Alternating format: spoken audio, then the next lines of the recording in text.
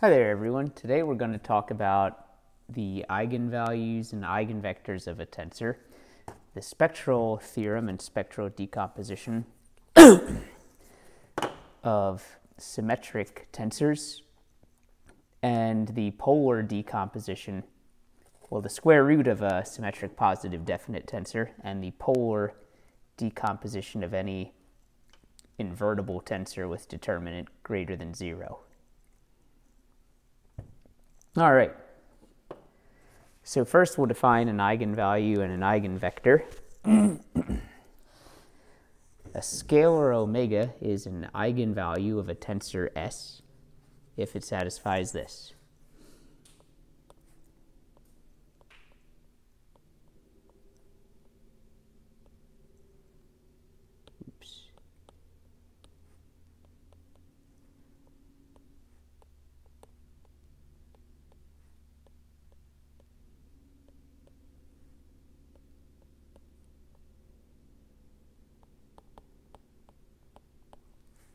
So tensor S in ln V, if there exists a vector V in the vector space, V is not equal to 0, such that S acting on V is just omega times V.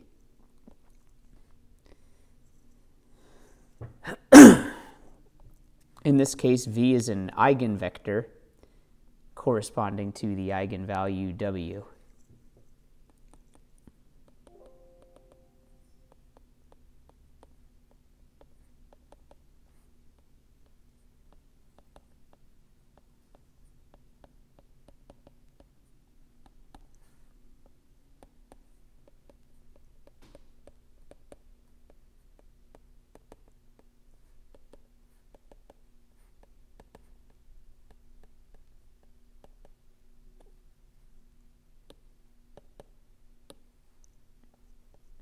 Omega, rather.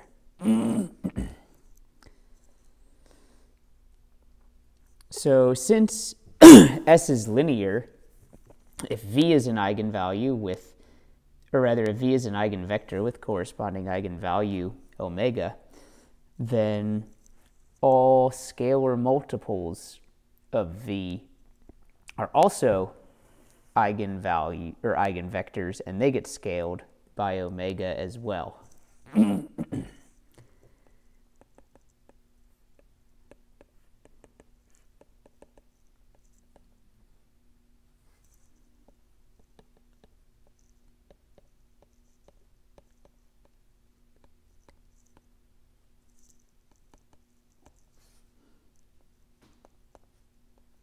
So S of alpha V is equal to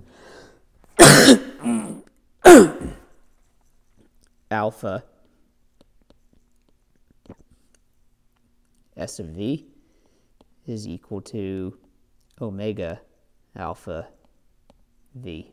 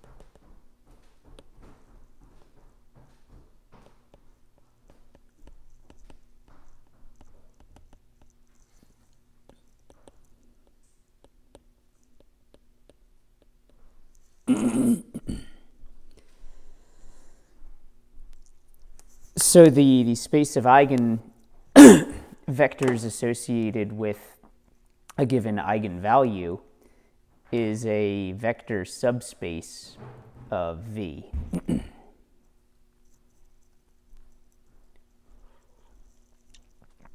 Which I'm sure you already knew from your undergraduate classes.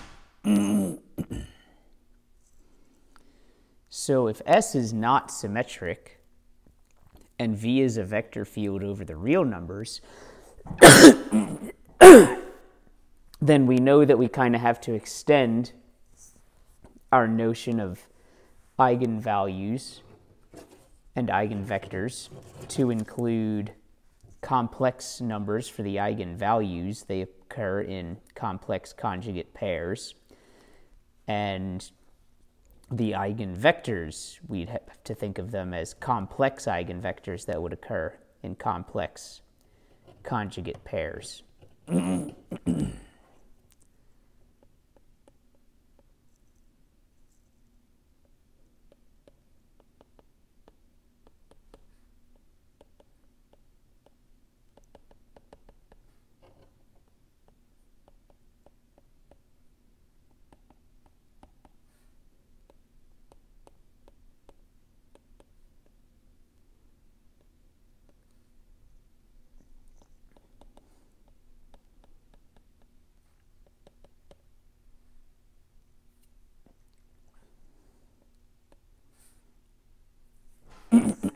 At least if we want V, the vector space, to be spanned by eigenvectors.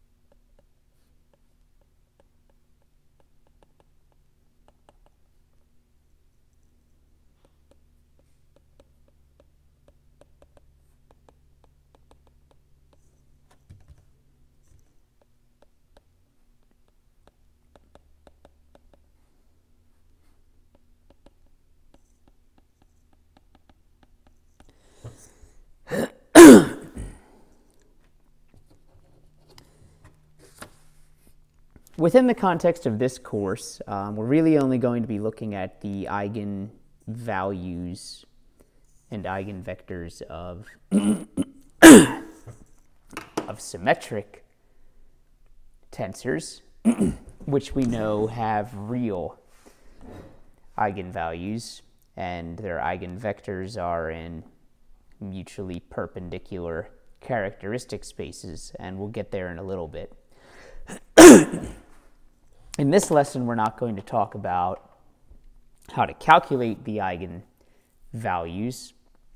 That's going to come in our final lecture on vector and tensor algebra, which will be on section 2.16. So that'll be the principal invariance of a tensor and the Cayley-Hamilton theorem. But that'll be the next lecture, which will be, probably put that one out on Sunday.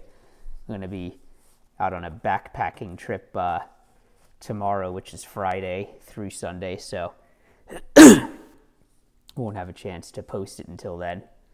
But that'll still give you plenty of time to finish the last little bit of the homework that involves that.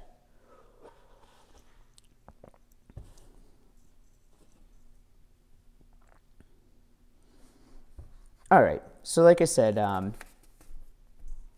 we don't have to worry really about the complex eigenvalues, because in terms of our eigen anything in this class, we're going to be restricting ourselves to symmetric tensors.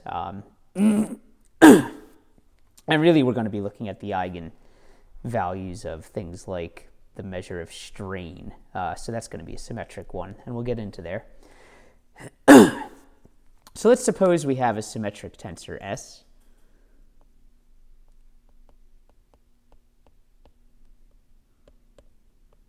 So it'll be in sim V. and omega 1 not equal to omega 2 are distinct eigenvalues of S with corresponding eigenvectors E1 and E2.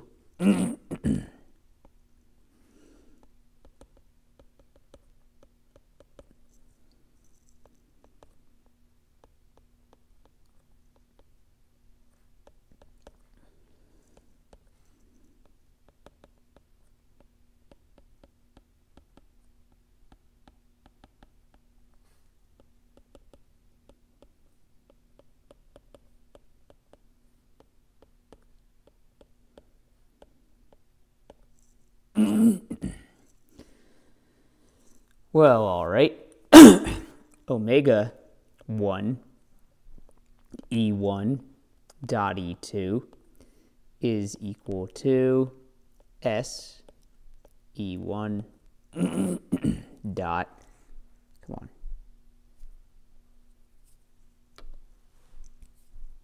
there we go, E2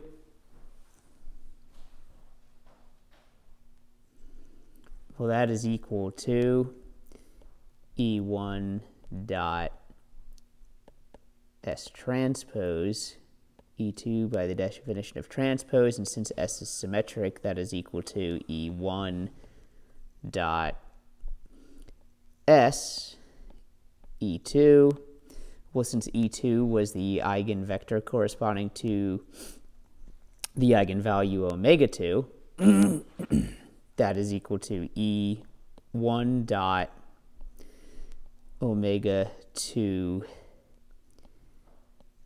E2 is equal to omega 2 E1 dot E2.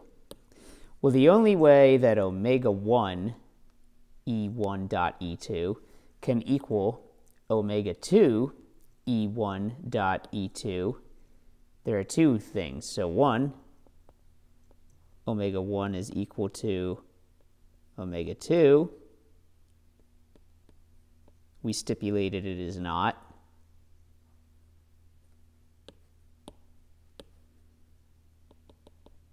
Oopsies.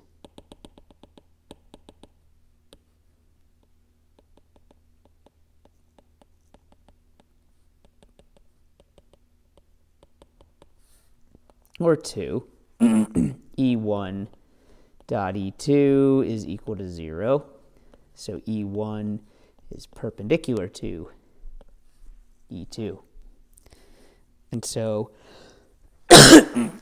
this tells us that the eigenspaces of distinct eigenvalues of a symmetric tensor are mutually orthogonal.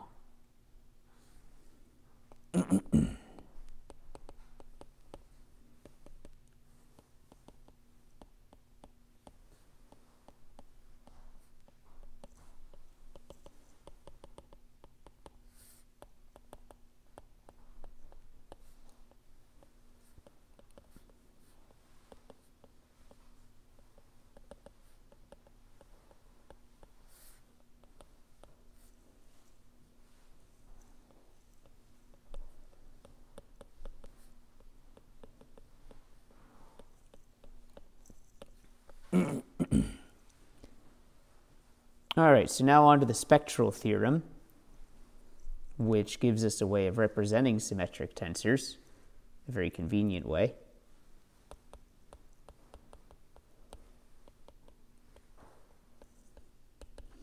So if S is in sim V, it's a symmetric tensor, and we're saying dimension of V is 3 here.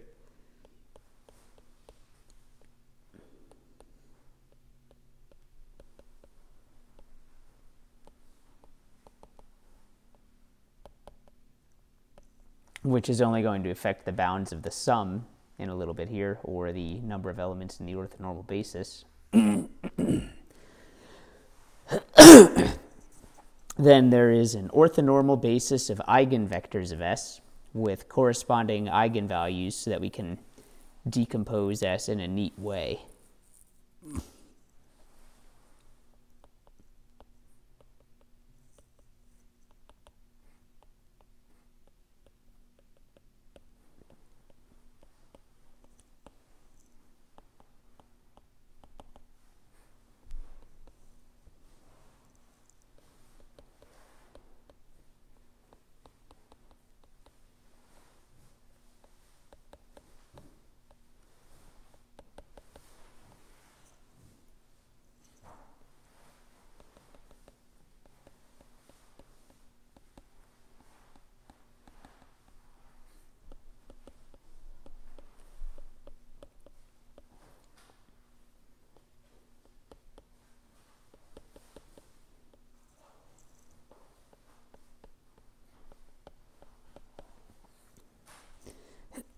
So S, the tensor, is equal to the sum, I going from 1 to 3, of omega I, EI, tensor product,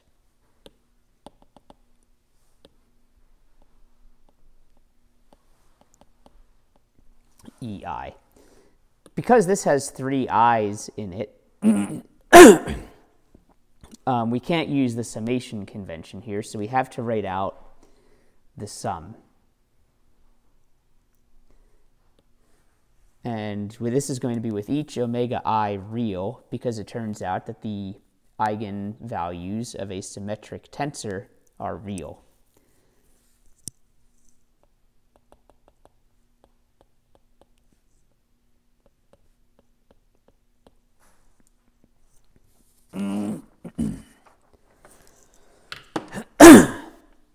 The proof that symmetric tensors have real eigenvalues is a bit of a pain.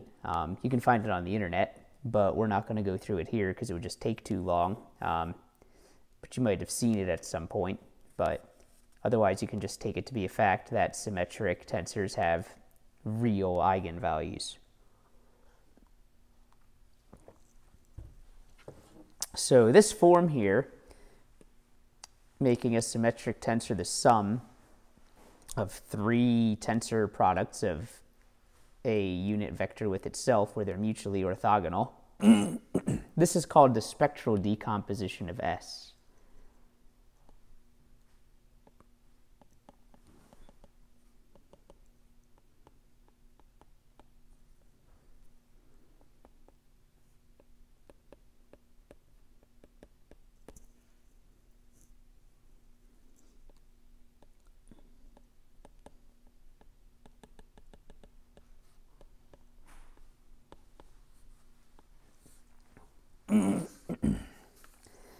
If S has 3 distinct eigenvalues,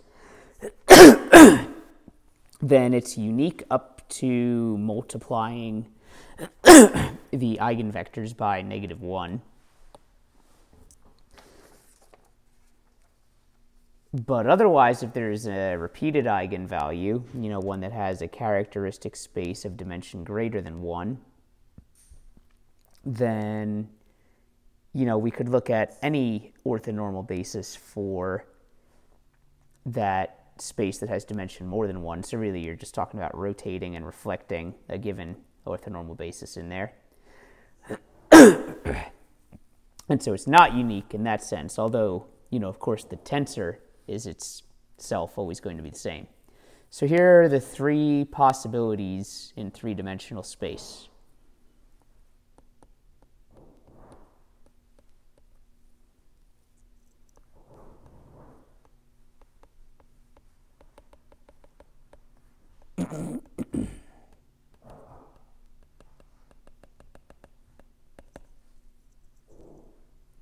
This is for S in sim V.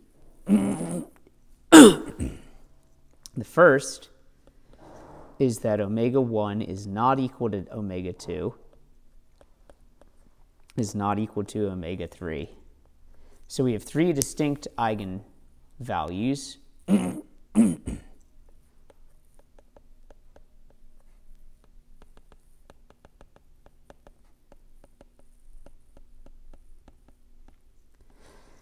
Defining mutually orthogonal eigenspaces. So E1, E2, and E3 are uniquely determined up to a factor of -1. So you could have E1 or you could have minus E1, and it would be the same. Since minus E1 tensor product minus E1 is the same as E1 tensor product E1.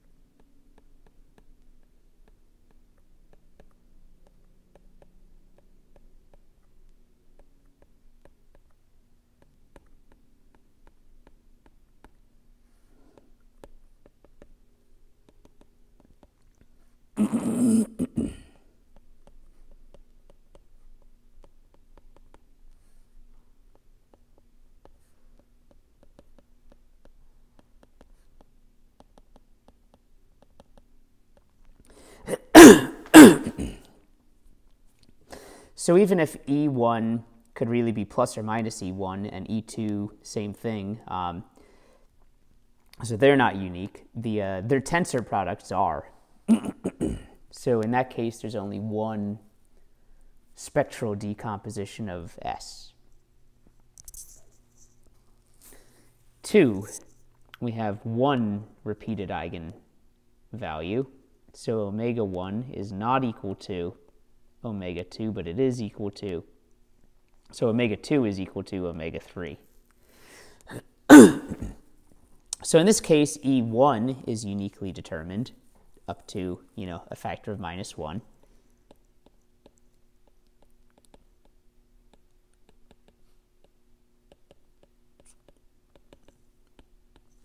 And E2 and E3 are arbitrary within the plane spanned by any other choice of E2 and E3.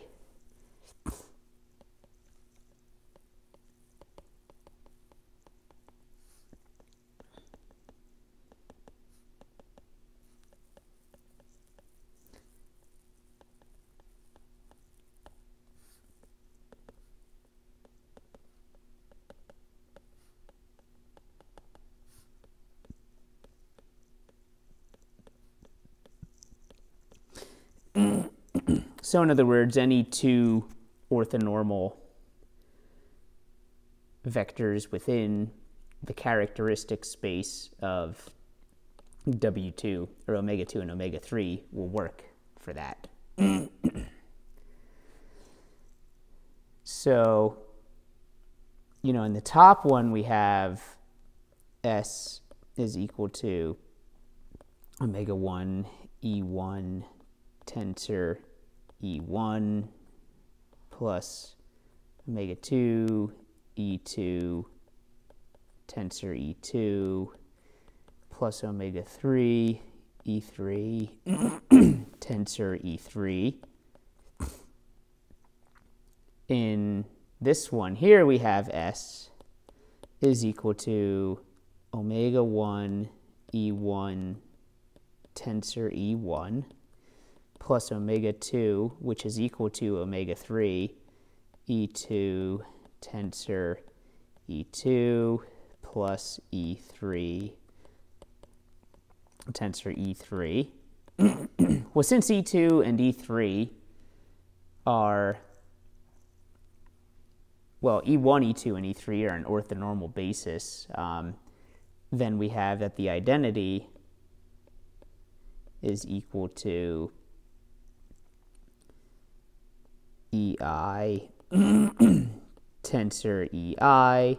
Here I is summed. So it follows that E2 tensor E2 plus E3 tensor E3 is equal to the identity tensor minus E1 tensor product E1. And so this means that S is equal to omega 1 E1 tensor product E1 plus omega 2 identity minus E1 tensor product E1. So this is nice in that it gives us a way of expressing S that doesn't depend on calculating something arbitrary, right? E1 can only be one thing up to multiplication of minus 1. So, E2 and E3 are arbitrary within the plane that is omega 2's characteristic space. But in order to express S in this form, we don't need to actually calculate them.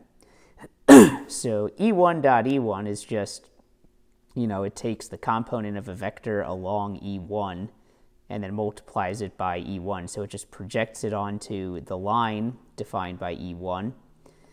And 1 minus E1 tensor E1 projects it into projects any vector into the plane perpendicular to E1. So this is saying that this term just projects it into that plane and scales it by omega 2. All right, so the third and final possibility is omega 1 is equal to omega 2 is equal to omega 3, and we'll call that just equal to scalar s. Well, in that case, the tensor S is equal to that scalar S times the identity tensor.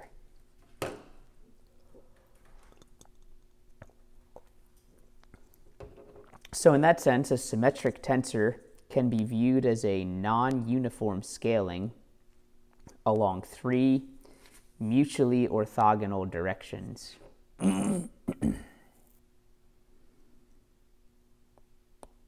That's a symmetric tensor.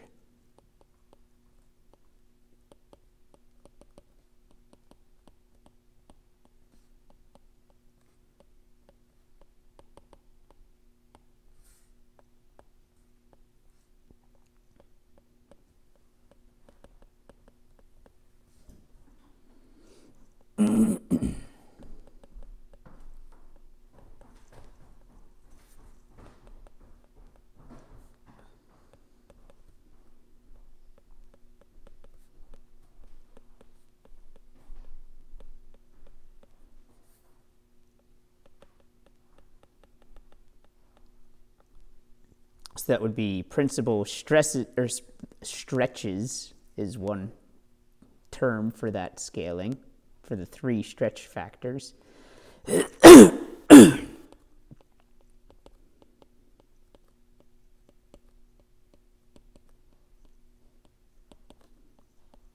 And principal directions.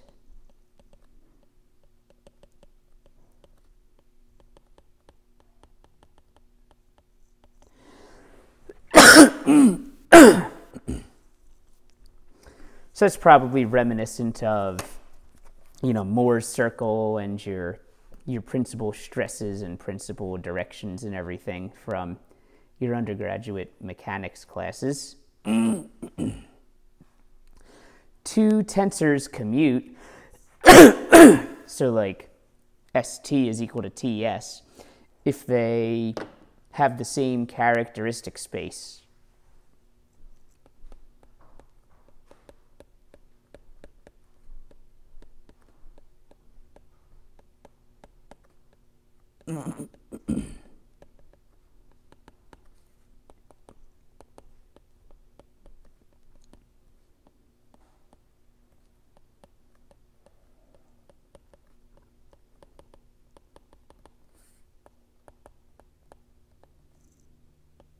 Or, as the textbook puts it, T leaves the characteristic spaces of S invariant.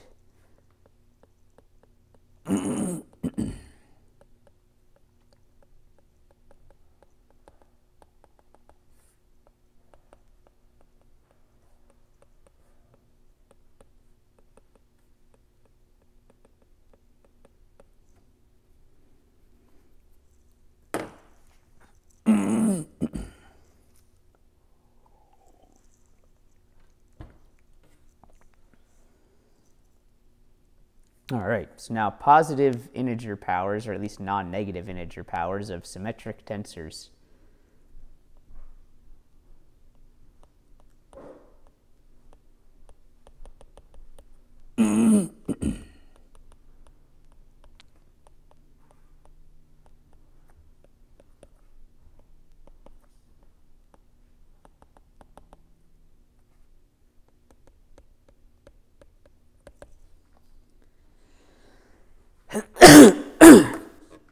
So let's say we have a symmetric tensor S that therefore admits a spectral decomposition.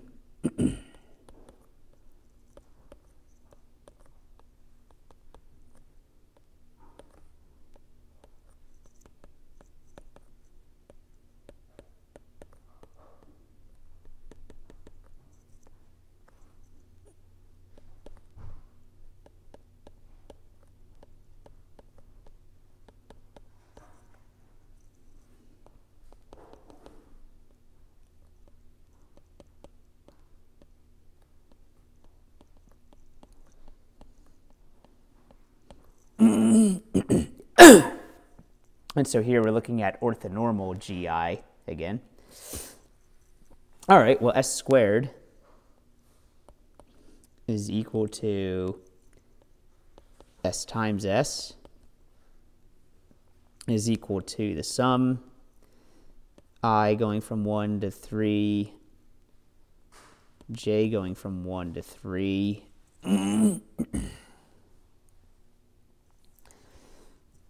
omega I, GI, tensor GI, omega J, GJ, tensor GJ. Well, that is equal to the sum I going from 1 to 3, J going from 1 to 3 of omega I, omega J, GI, tensor GJ. That's a terrible J.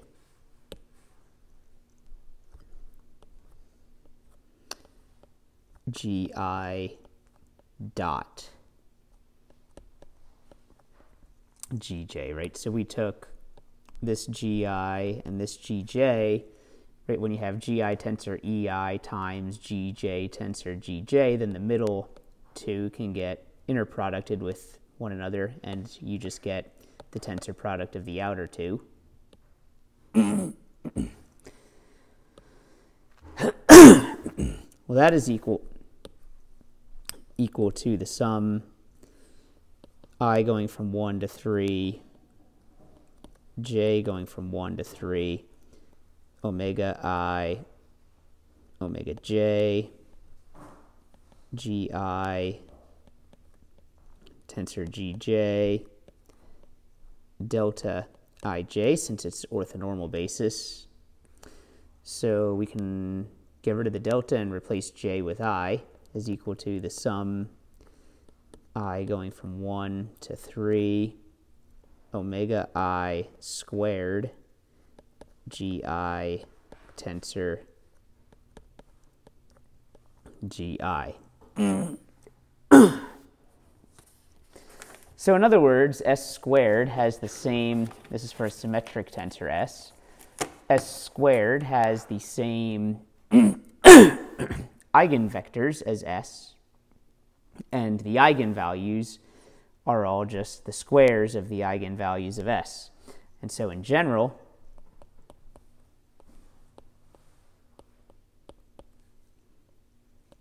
S to the nth power is equal to the sum I going from 1 to 3 omega I to the nth power GI tensor GI for S in sim V and N equals 0, 1, etc. So any non-negative integer. If n is equal to 0, we see this just gives the identity. If S is positive, definite, and invertible, this also works for negative integers, and it works for non-integers. So, you know, you can look at like the square root or the cube root, things like that. You probably remember something to this tune from the diagonalization of matrices in your undergrad class, and it is the same idea.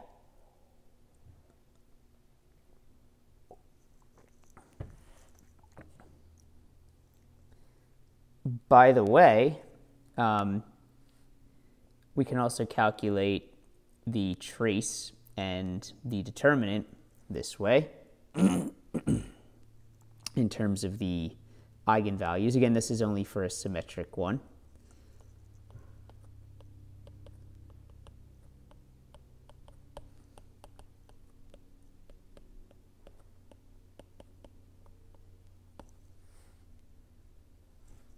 So we have this spectral representation.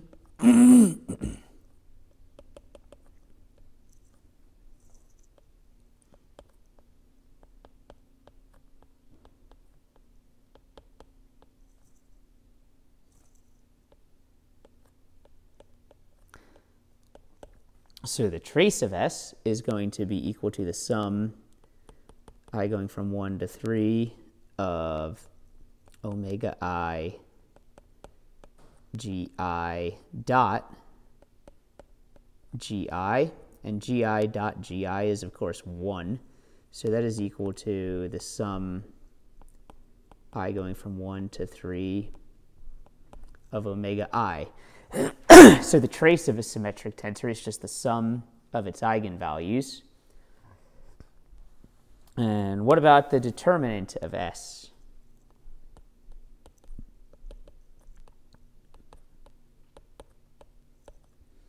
Well, let's let U equal G1, V equal G2, W equal G3. Well, SU is equal to omega 1U. SV is equal to omega 2V, right, since we picked them to be the eigenvectors. And SW is equal to omega 3W. So SU dot SV cross SW is equal to omega 1, omega 2, omega 3, U dot V cross W. So from our definition of the determinant, right, SU dot SV cross SW divided by U dot V cross W, and, you know, since we picked this basis here, U dot V cross W is non-zero, so the determinant of a symmetric tensor is just the product of its eigenvalues.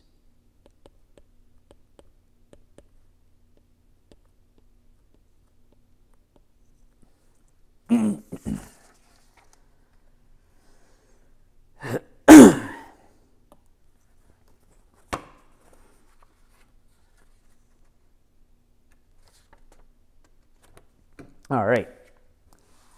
Now let's talk about a positive definite tensor.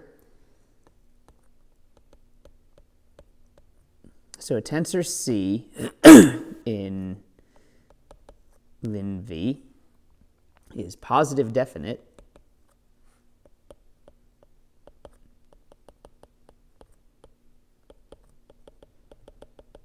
if U dot CU is greater than 0 for all U in V, U not equal to 0. So in other words, it can't map it to something that's more than 90 degrees turned from the way it was originally facing. Right, it can't put it back. So, you know, here's, let's say that this is U. Then here's a plane perpendicular to U. CU can be anywhere from all the way here to here, and it can be as long or as short as it wants to be, but it can't break that plane.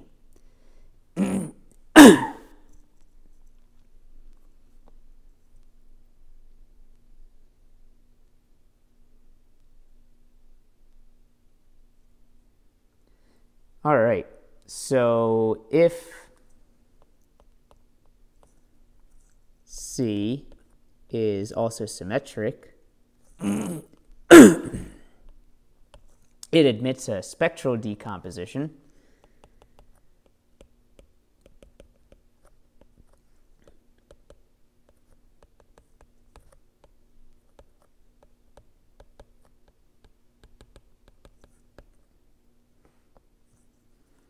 C is equal to the sum, I going from 1 to 3 of omega I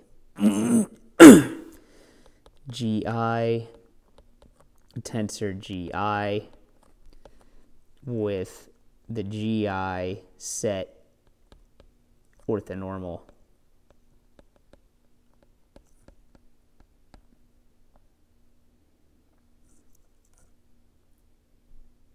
All right, well, gi dot c gi is equal to omega I for each I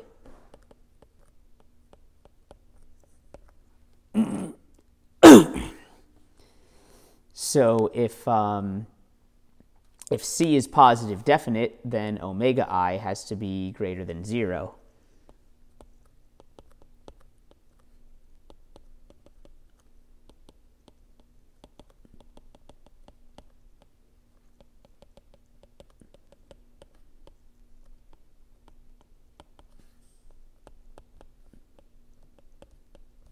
Strictly greater than 0.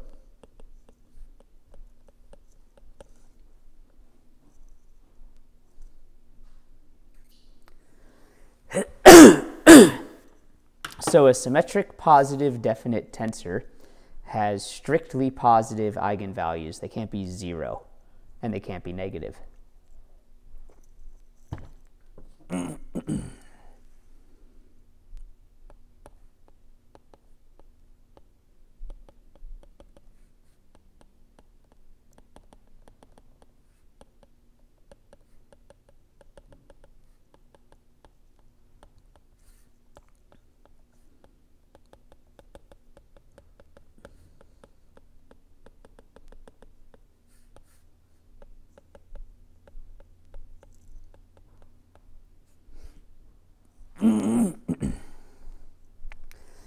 It turns out to also be the case that a symmetric tensor having strictly positive eigenvalues is also positive definite. So we'll prove that.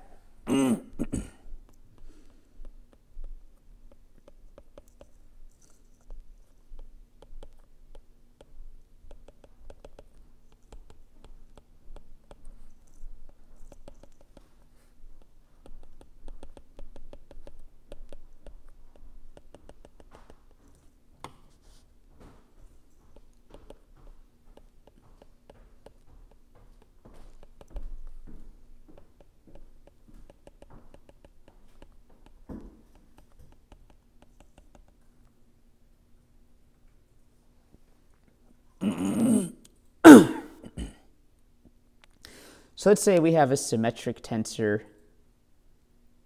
C.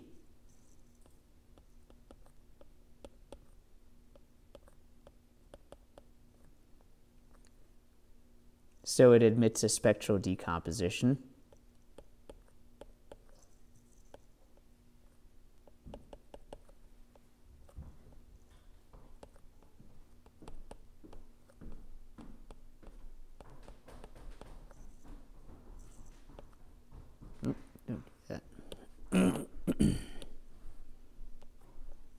And we have, let's say it has strictly positive eigenvalues.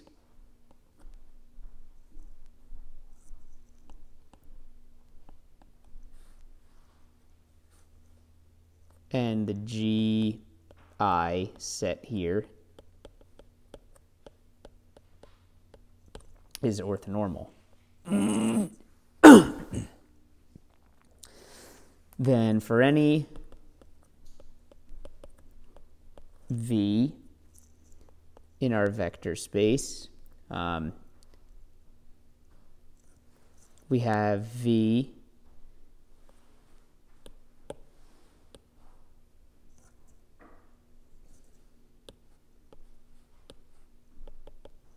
can be expressed in components as v is equal to vi gi, like that.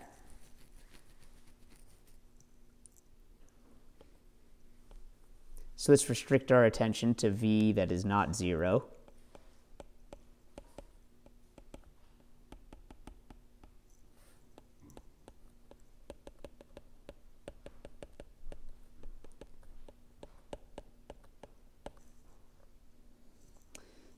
Then we have, so at least one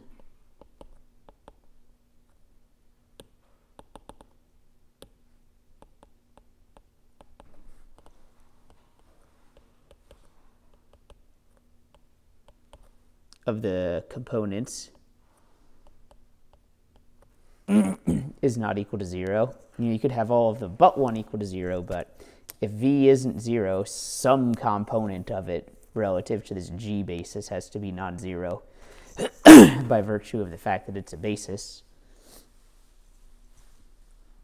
Then, all right, we have c, v, is equal to the sum I going from 1 to 3, j going from 1 to 3, omega I gi tensor gi vj g j. Well, that is equal to the sum I going from 1 to 3, j going from 1 to 3, omega I v j gi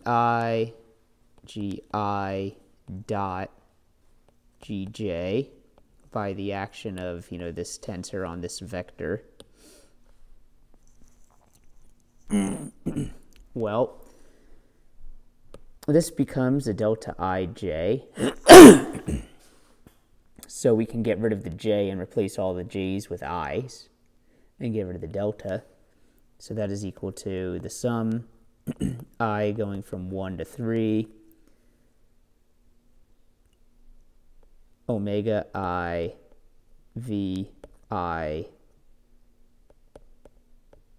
gi. So then v dot cv is equal to the sum I going from 1 to 3, sum j going from 1 to 3 of vj gj dot omega I v I gi, and all the scalar components are going to come out, and we'll get gj dot gi, which will be delta ij. So we can eliminate the j's, replace them all with the i's again. So that is equal to the sum I going from 1 to 3 of omega I vi vi. So, it's equal to 1 to 3 omega I vi squared. Well, we know that omega I, we've said, is strictly greater than 0 for all I. Was our stipulation about C, that it has all positive eigenvalues. And vi is non-zero for at least 1. So vi squared is greater than or equal to 0 for all I. And vi is non-zero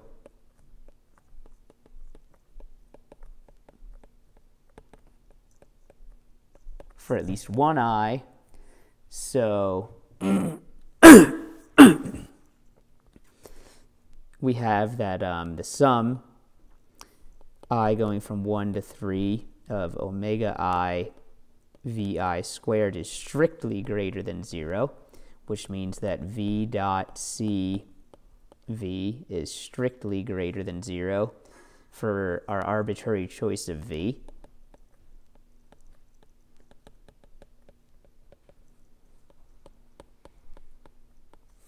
So a symmetric tensor with strictly positive eigenvalues is positive definite.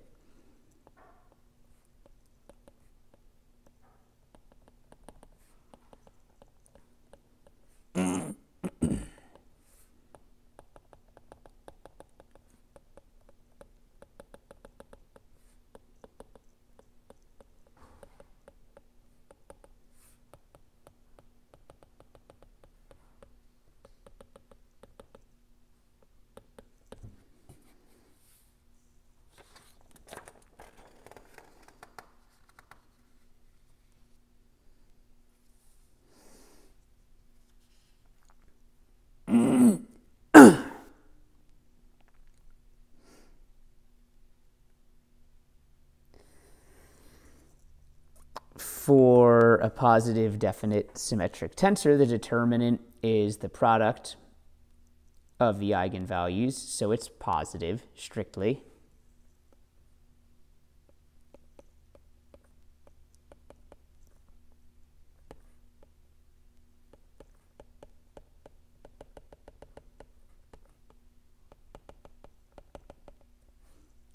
Determinant.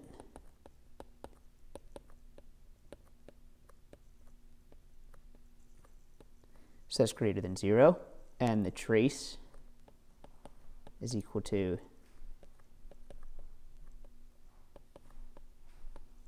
which is also greater than 0. Make sure we proved that.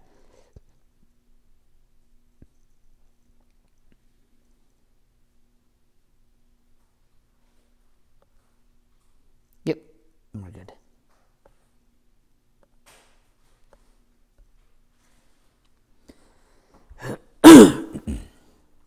All right, so now let's talk about the square root of a symmetric positive definite tensor.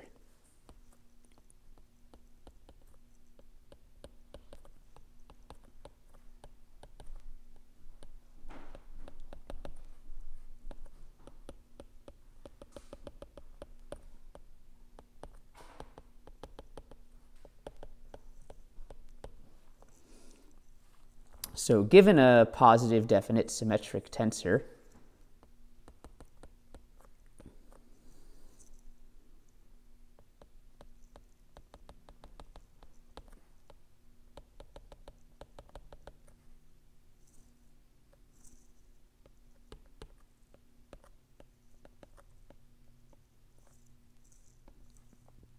there exists a unique symmetric positive tensor u, so that u squared is equal to c.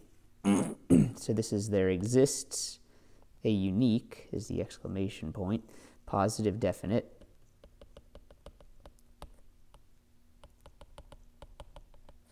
u in sim v, such that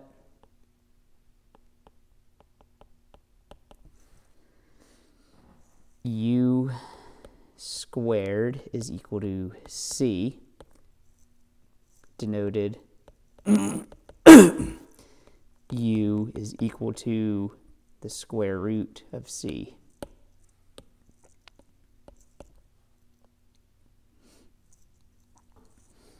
All right, so if we look at the spectral decomposition of c,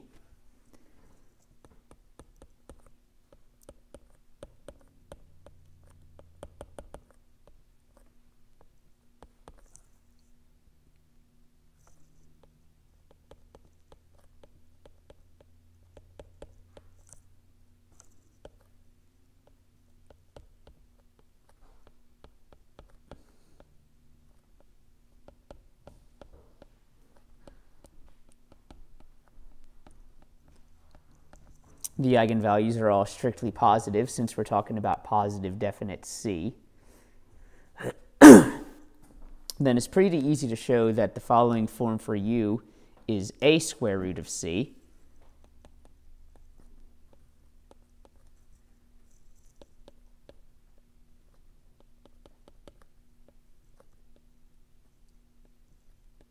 So we take the square root of the eigenvalues and leave the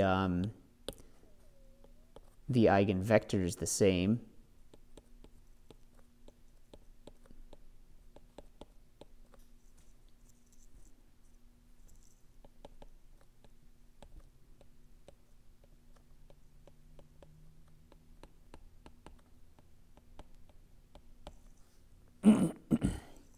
Let's show that it is a square root of c. So u squared is equal to the sum I going from 1 to 3, sum j going from 1 to 3.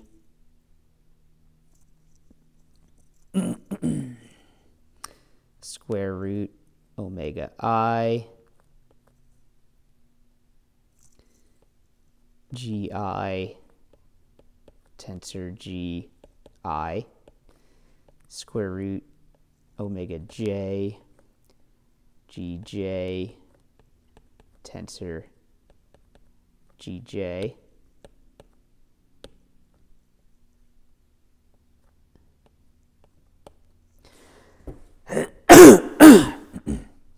well, you know, this times this is going to be gi tensor gj times gi dot gj. And gi dot gj is delta ij. So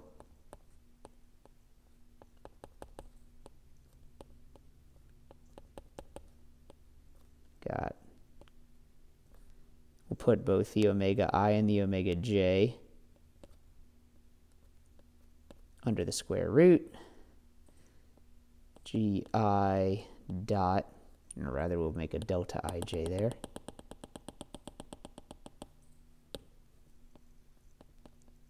And then gi tensor gj. Well, we can, you know, use the delta ij to get rid of the j and replace it with the I and make it a single sum.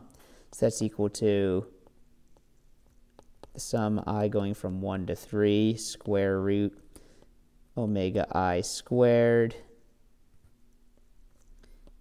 gi tensor gi. Well, since omega I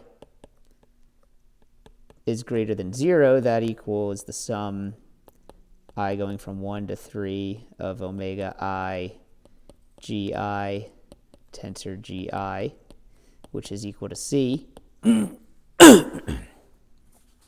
So that proves that this u is a square root of c. And because we restricted the square root to be positive definite, u is the only square root of c. Otherwise, we could have picked minus the square root of one of the omegas in there. Right, and if you square it, then the minus cancels out. The proof is simple enough, but the proof in the textbook has a little typo in it. So let's go through the proof, which is not that bad, and we'll make it make a little more sense.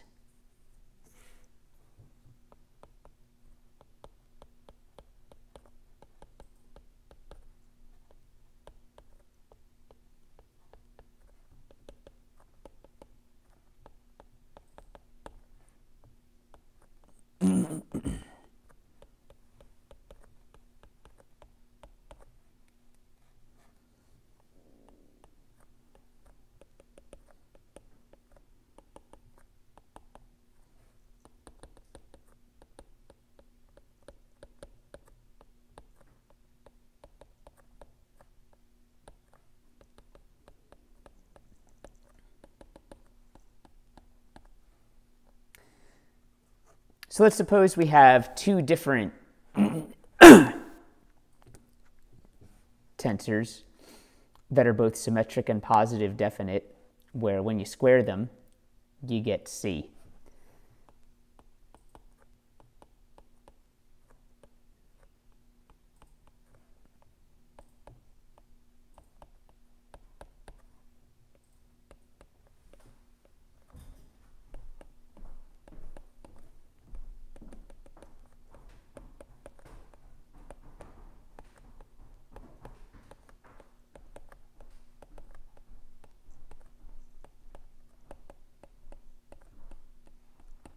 So U prime, and C are all symmetric and positive definite.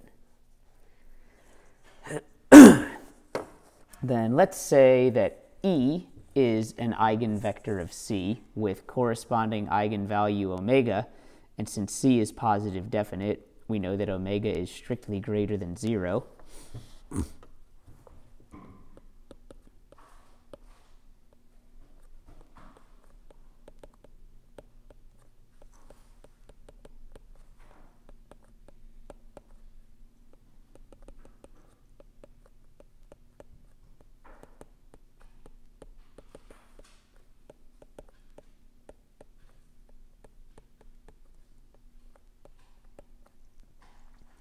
And let lambda equal the square root of omega. So lambda is also strictly greater than 0. All right. Well, in that case, CE minus omega E has to be 0, which can be written C minus omega times the identity acting on E is equal to 0. Well, that is equal to U squared minus omega times the identity acting on E. Since we said that U is a square root of C. All right, well, we can factor this here out into 0 is equal to U plus lambda times the identity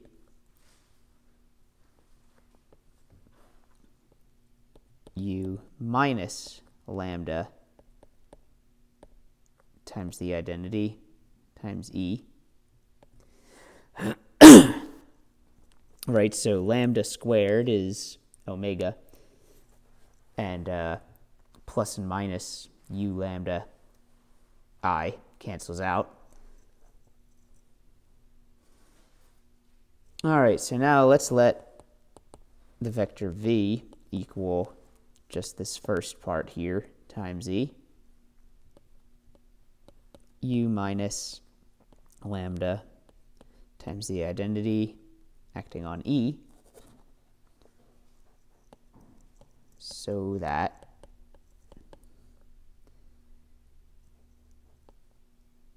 U plus lambda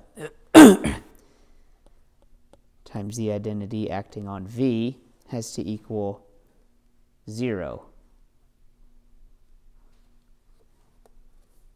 Well, that'll be vector 0. This implies, and this is where their typo was, that U V is equal to minus lambda times V. Lambda, again, is strictly greater than 0. They had an E instead of a V here, so that could kind of throw you off a little bit. Well, if V is not equal to 0, then it's an eigenvector of U.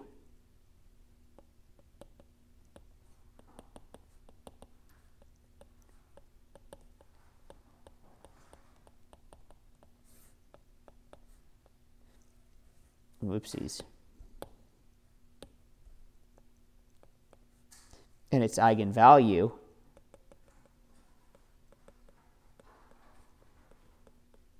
is minus lambda, which is strictly less than 0. So u is positive definite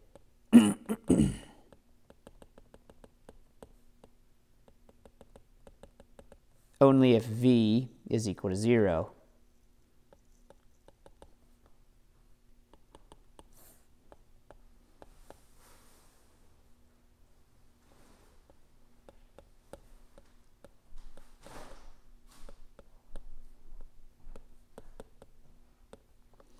Which is to say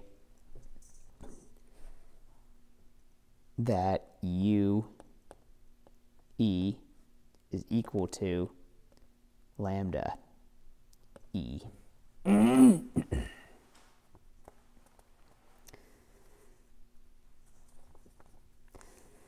So each eigenvector of C must be an eigenvector of u with corresponding eigenvalue lambda is equal to the square root of omega.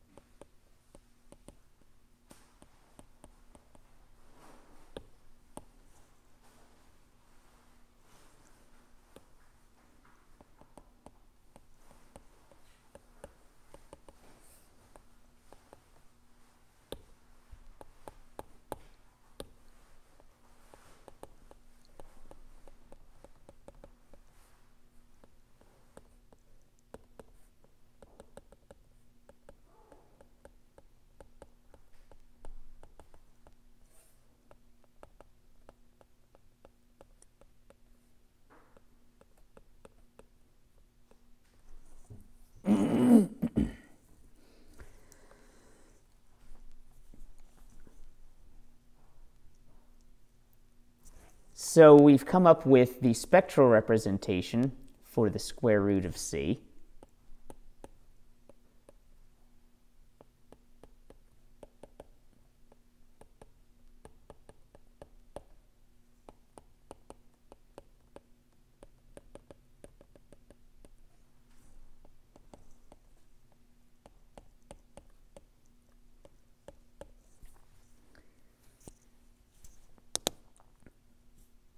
Which is to say that we've said what u has to be. So if we fix the eigenvectors to be g1, g2, and g3, we know that they're eigenvectors of C and its square root. So the square root of C is equal to sum I going from 1 to 3 root omega I gi tensor gi. Well, because they have to be positive definite, this is equal to u, but it's also equal to u prime. So they have to be the same tensor.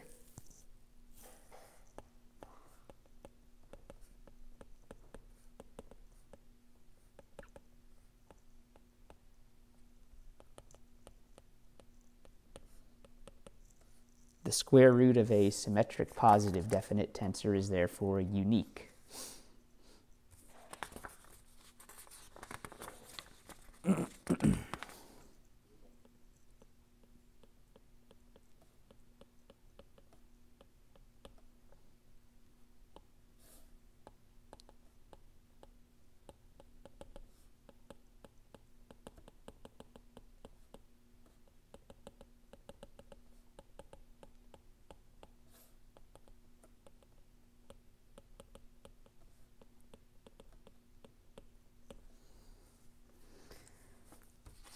All right, next on to the polar decomposition theorem. And this one is pretty darn useful in calculating strain and rotation in finite strain cases. It's also a, so it's super useful like in nonlinear elasticity, but it's also really annoying to calculate compared to, say, the skew and symmetric decomposition.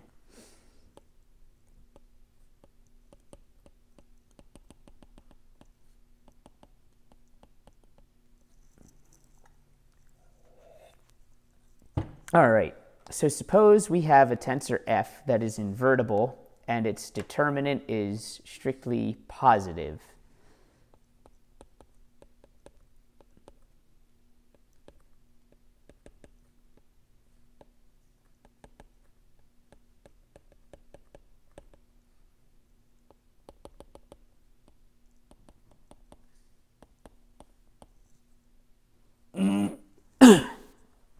Then there exists a unique u and v, both symmetric, and a unique r, orthogonal, tensor, so that f has a right and left polar decomposition.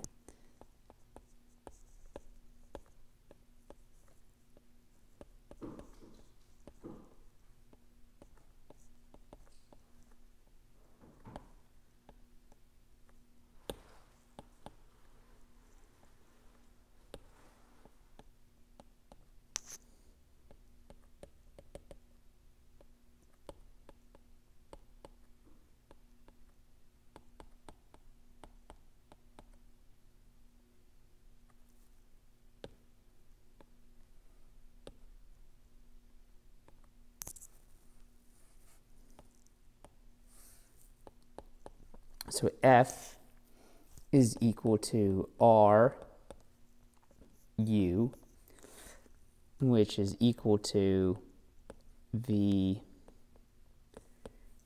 r. These are respectively the right and left polar decompositions of f. Before we prove that it can be decomposed in this way and find a way of calculating it and show that it's unique, let's consider f transpose times f and f times f transpose.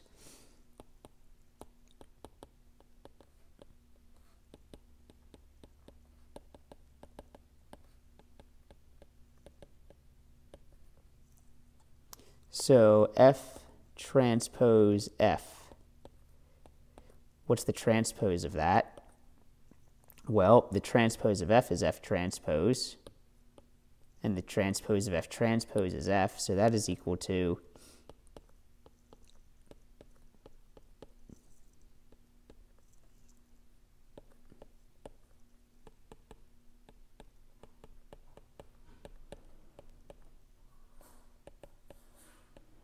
so f transpose f is symmetric.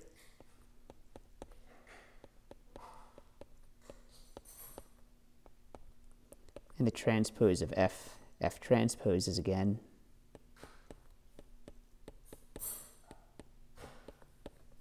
so that is also symmetric.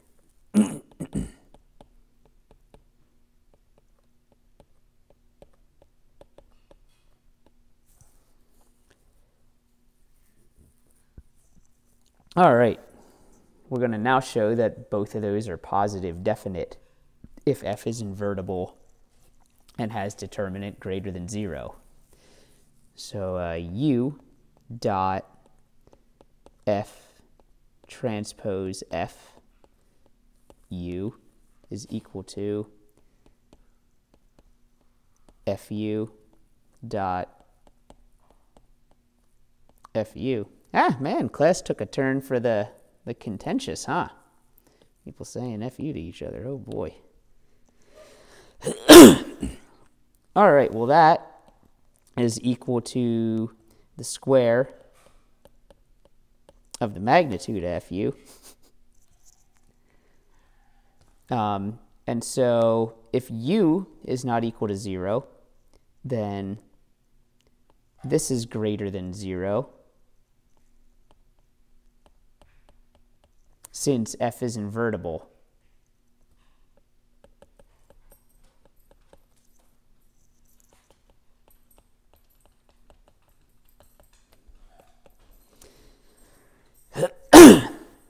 All right, similarly, U dot F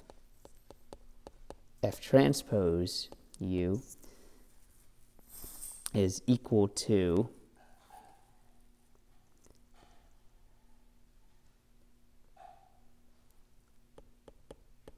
F transpose U dot F transpose U, which is equal to the square of the magnitude, which is again greater than 0 for all non-zero U, since if F is invertible, F transpose is invertible.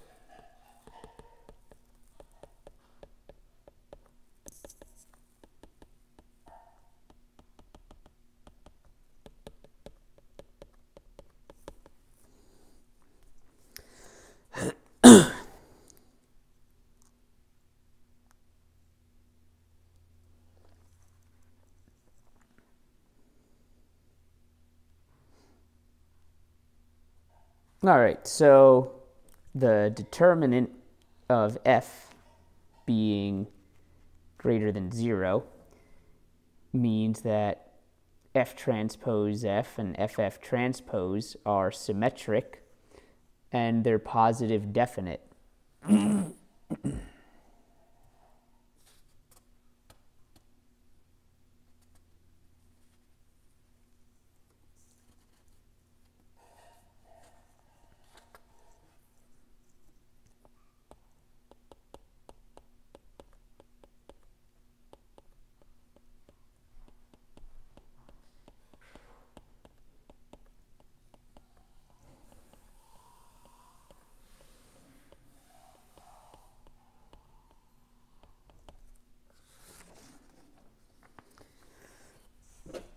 All right, now we're going to show values that work for U, V, and R, or rather U and V, and figure out what R has to be. And then we're going to show that those are the only values that work.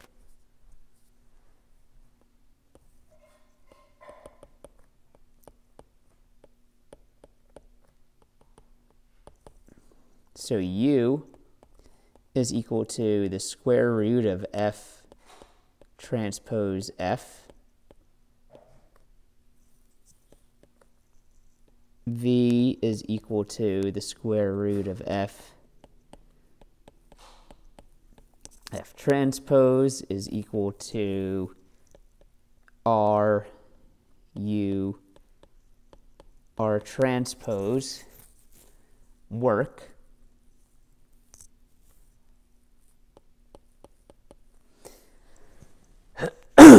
So first off, since we proved that F transpose F is symmetric and positive definite, as is FF transpose, that means that U and V here are both symmetric and positive definite. All right, so if F is equal to R times U, then F transpose is equal to, oh, by the way, I don't know if I, yeah, so in this decomposition here, I did say U and V are symmetric, positive, definite, and R is a rotation, strictly a rotation, so determinant of R equals positive 1.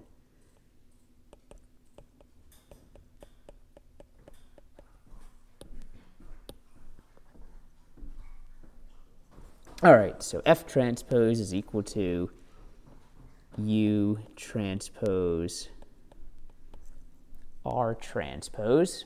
And since U is symmetric, that is equal to U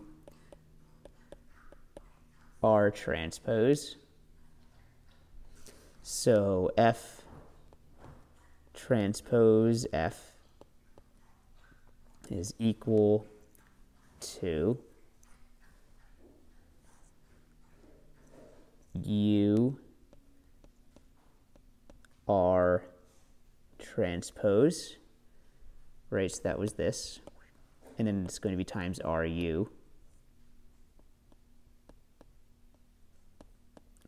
Well, if R is a rotation, then R transpose R is the identity, so this is just equal to U squared. So that's good, that much works out in terms of F equaling RU. And then F transpose is equal to VR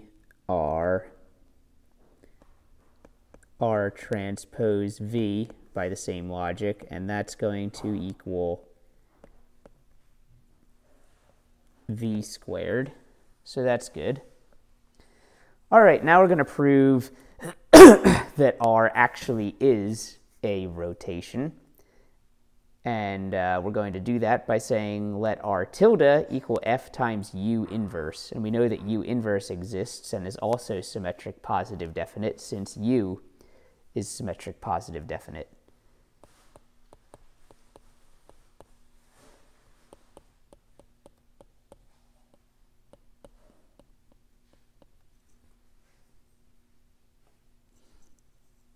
All right, well, in that case, R transpose R, so we haven't shown that it's a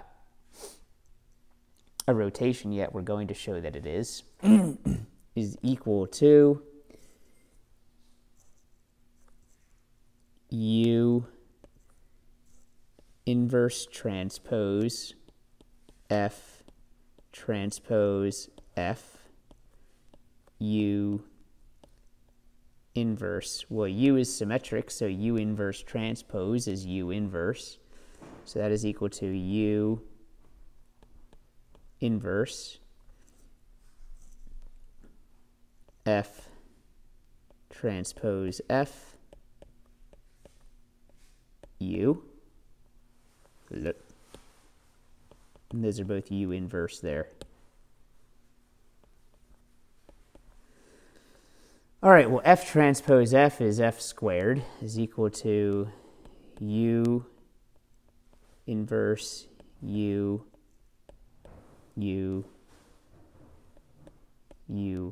inverse. Well, that, right, these two multiply together, become the identity, same with these. So that is equal to the identity. So that means that R transpose has to equal R inverse.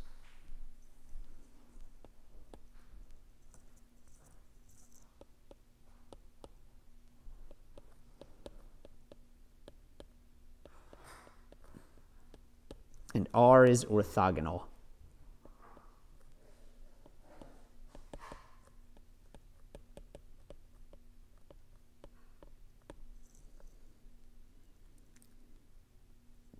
Well, the determinant of F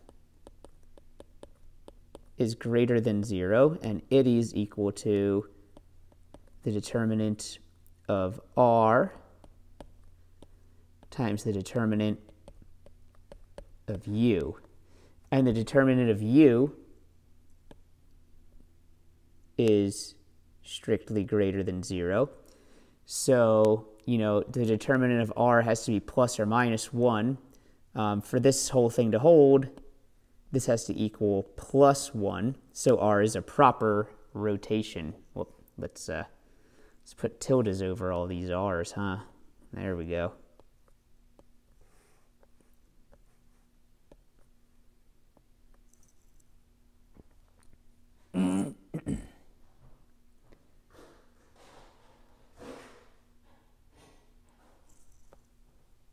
All right, so we got R tilde is equal to F U inverse, and F is equal to R tilde U.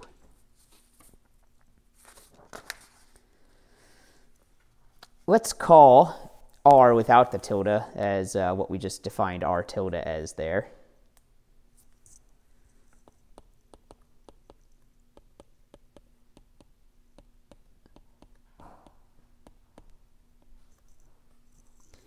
All right, so if V is equal to R, U, R transpose, then V, R is equal to R, U, R transpose R. R transpose R is the identity, so that's equal to RU, which we've already demonstrated is equal to F. So these are correct right and left polar decompositions of F. And in the next little bit, we're going to show that they are the only left, or rather right and left polar decomposition of F, provided F is invertible with determinant greater than 0.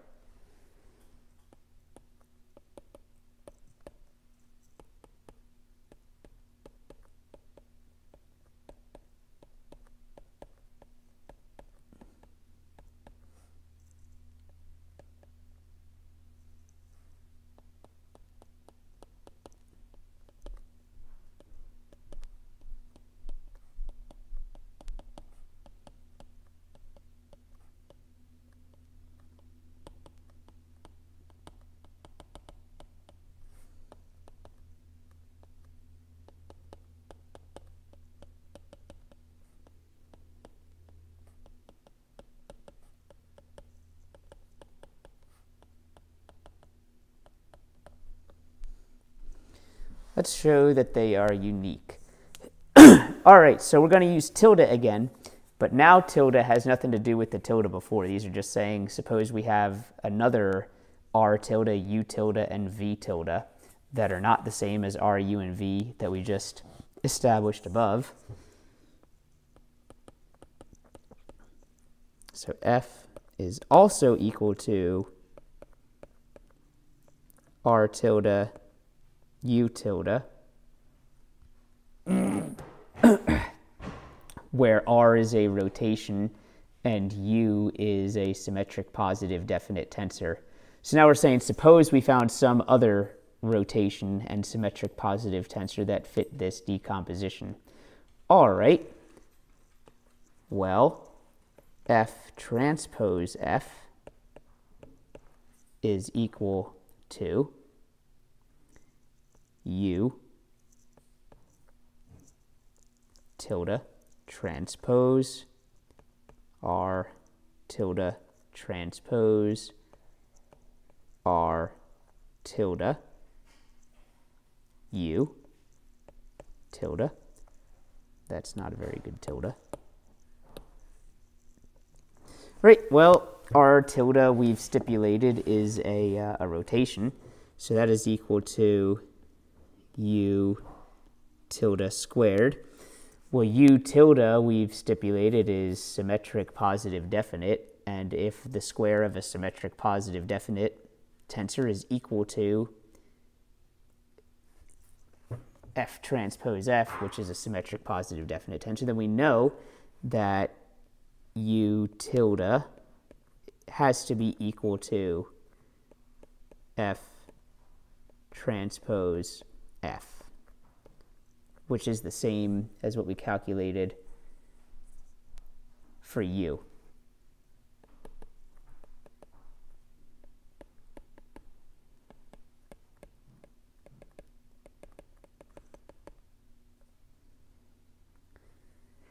And similarly, let's say we have some other R, now R prime and V prime. V prime R prime. Well, F transpose is equal to V prime R prime transpose V prime transpose, right? And V prime transpose, since it's symmetric, is just V prime. So that's equal to V prime squared. So v prime is equal to the square root of f transpose is the only possibility for v.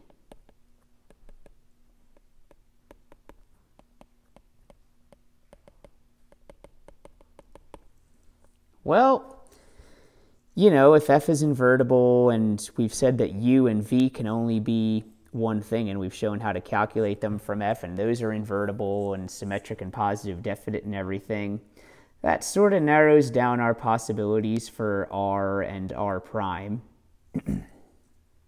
So, you know, it can only be what we already calculated for r above.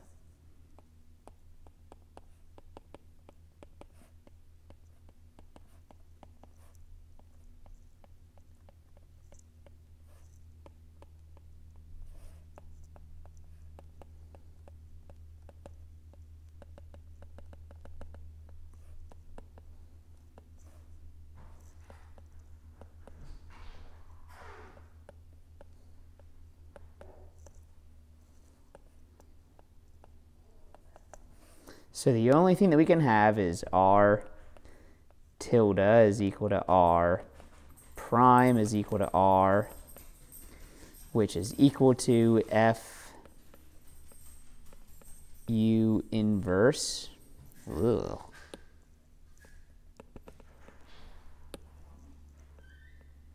which is equal to v inverse f.